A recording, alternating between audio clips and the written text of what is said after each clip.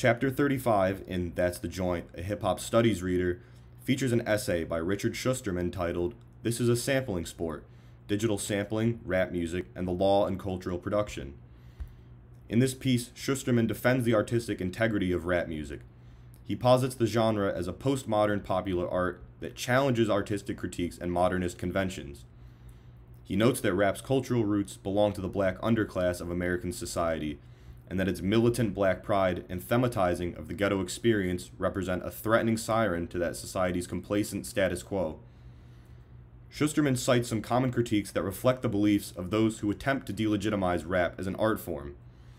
These critiques include the often spoken, not sung vocal deliveries, the heavy presence of sampling pre-recorded music rather than original compositions, and the crude, raucous lyrics.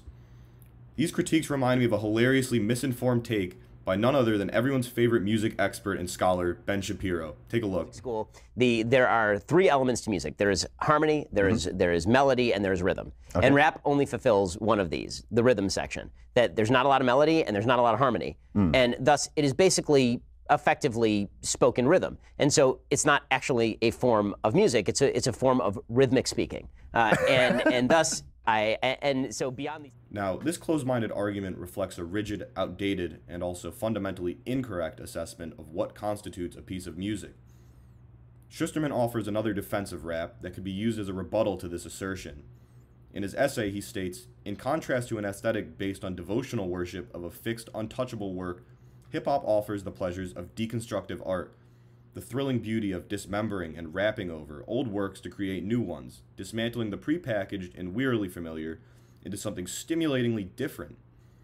This deconstructive art he speaks of is rooted directly in the practice of sampling." Now, one prolific producer comes to mind when considering the vast creative possibilities provided by sampling previous musical works. That man is none other than DJ Premier. Born in Houston, Texas, Premier, who also comprises one half of the Gang Starr duo, has an untouchable catalog of production credits. He is responsible for timeless hip-hop anthems and is a key pioneer of the boom-bap sound. Primo specializes in making beats that exemplify what I would refer to as ambient storytelling. He has an ability to chop up multiple samples and rework them into something that is miraculously, indisputably original. He channels the upbringing and environment that his collaborator hails from, as well as his own, to construct a beat that speaks for itself.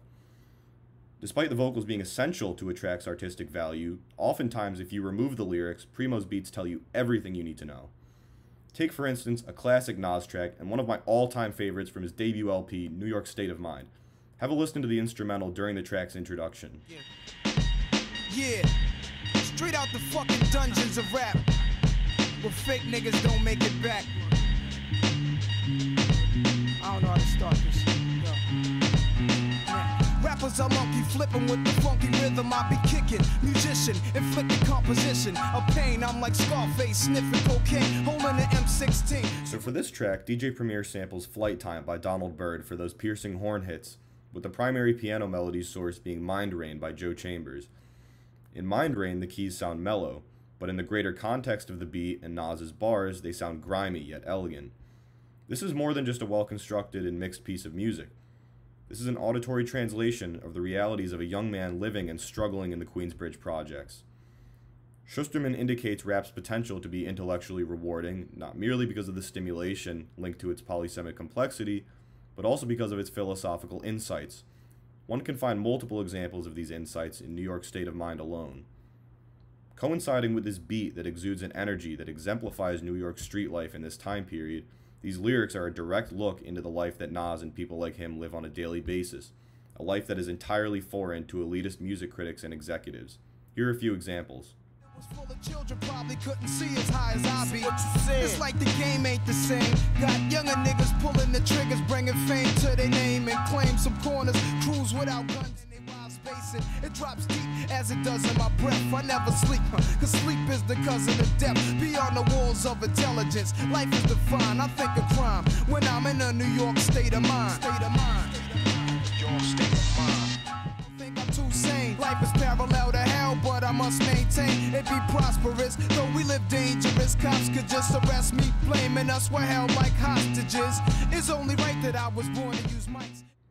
Another one of my favorite DJ Premier beats is Kick in the Door by the Notorious B.I.G. Now, the original horn sample was extracted from I Put a Spell on You by Screamin' Jay Hawkins. In the original track, the horns sound mischievous, almost a little melancholy. But with a slight pitch alteration from Primo accompanied by some hard percussion, the horns now sound heavy, viciously aggressive, sinister. The bell sound effect Premier includes on every alternating bar is genius. It resembles the sound of a doorbell, which is thematically fitting. Again, this beat tells you everything Biggie is about before he even opens his mouth to start rapping. He's kicking in your door, and he's waving the 4-4. There's nothing more to it. Biggie. This goes out to you. This goes out to you, and you, and you, Biggie. And you. This goes out to you. This goes out to you. This goes out to you, and you, and you. Your reign on the top was short like... One of the most compelling points that Schusterman makes in this essay is that, and I quote, "There is no compelling reason to limit the rap's meaning to explicit authorial intentions. Its meaning is also a function of its language. The background samples are not just a blank canvas for the rapper. Their histories and musical influences coexist with the lyrics and revamped production. They can even represent a closer look at the inspiration behind modern artists. For instance, I've heard Jodeci sampled frequently in the past couple of decades. Now, Jodeci existed at a time in which rappers who are currently in their 20s and 30s would have been in their youth, thus explaining its use and its significance to that age group. Schusterman supports the idea that classic records can be appreciated in unison with the alternate applications of their sounds used by rappers and producers today. He describes this dynamic as a social product beyond the determining control of the individual author. In the face of modern critiques regarding artistic integrity in music, I'd say nothing validates hip-hop culture more than this idea.